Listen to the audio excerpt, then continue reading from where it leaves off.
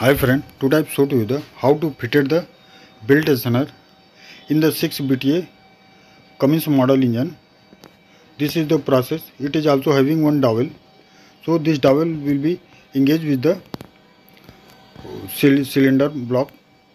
So first we have fitted the belt tensioner and then tightened by the cap screw, and it is also having the belt tensioner pulley along with this belt tensioner unit.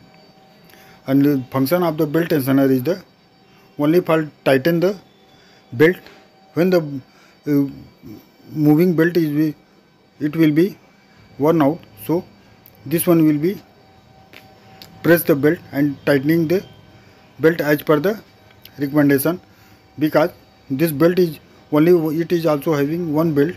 This will be moving through the crankshaft, water pump as well as fan of the engine. So all three components it will be moving by one belt. So belt will be maybe worn out, then it will be tensionized the belt at every time. No any loosen the belt on this engine.